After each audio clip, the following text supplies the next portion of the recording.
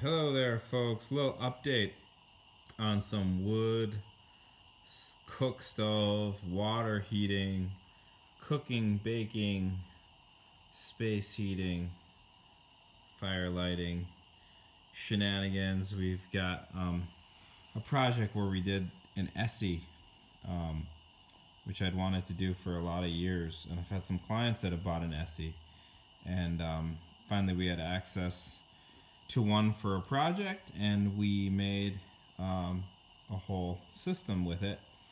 And I'm just sitting here with the first, well, it's the third version of water heating that we've set up in this Esse, and I'll show you it with better light in a second. But I'm enjoying some 2013 Full Moon Current Nanking Cherry and Seaberry Mead.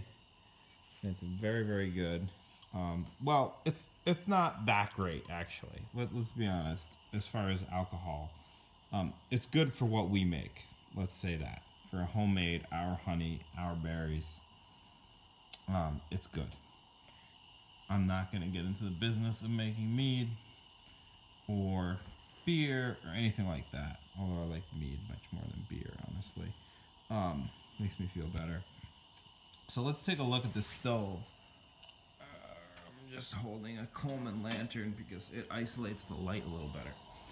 So a couple things we have going here. We have a drying rack, which is awesome.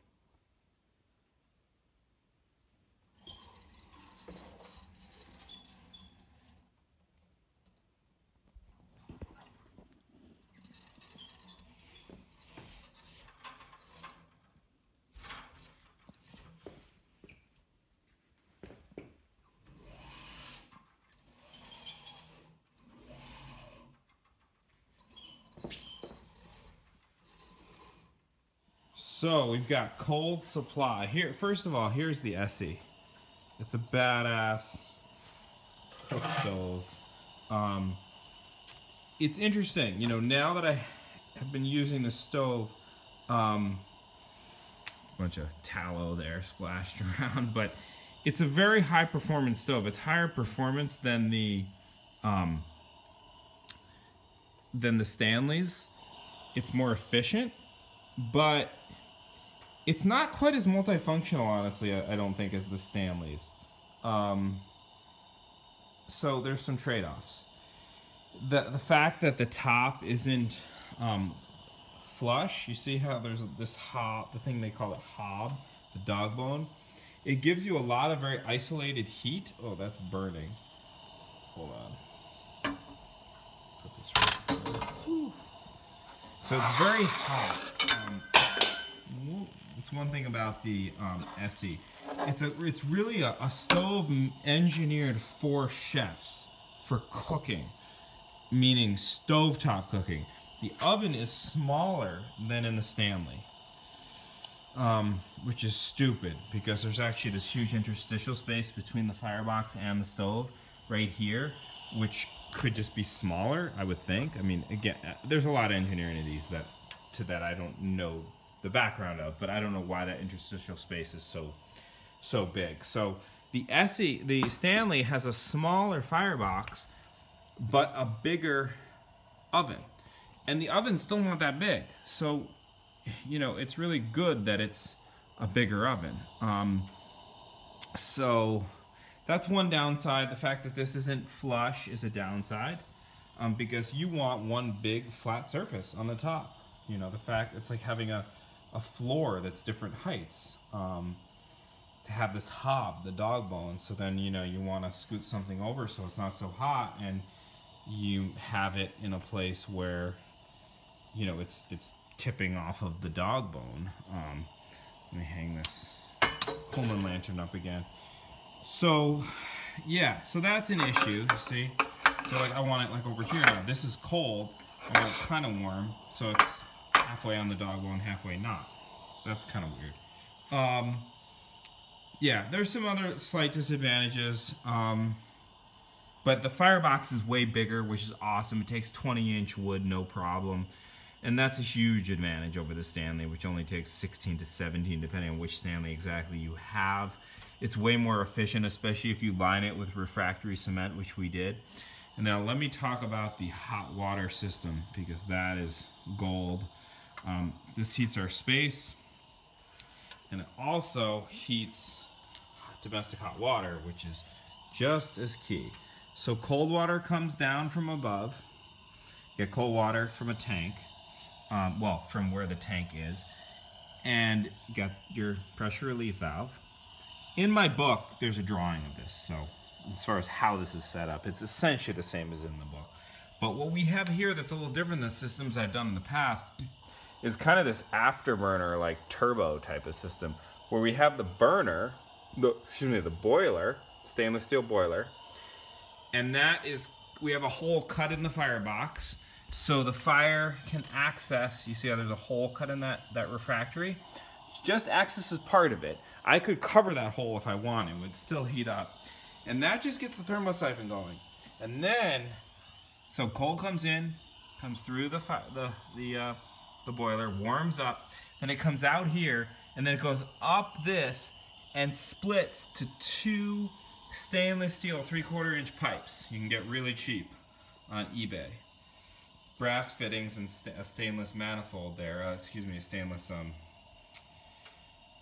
flare fitting. Blanking on the name of the fitting, but a union, so we can undo it very easily. And there's a union back here, so you can get the whole thing undone easily if you need to.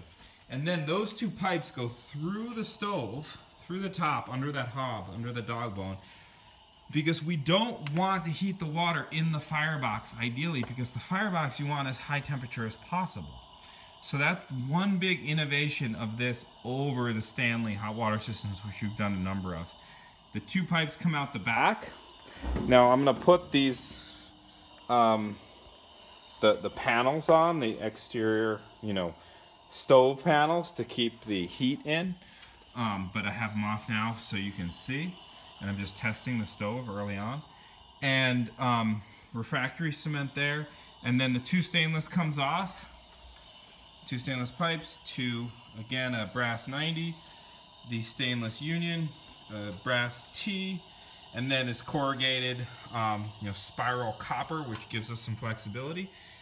And we've got drains down here. There's just the details of the system, but we've got a hot water feed or source and a cold water source, and then we've got the 2. Sorry, this is just on my phone. The 2 gauges. So look at the delta T. 100 cold supply and 140 hot. So we're gaining 40.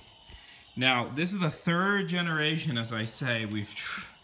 It's been a lot of work to get the Esse set up compared to the Stanley, but the reason it's been worth it, I think it's been worth it, is that we've been really trying to experiment with getting very hot, keeping the temperature of the firebox hotter than we have in the Stanley, because that's where you achieve efficiency goals, because you really want a hot firebox.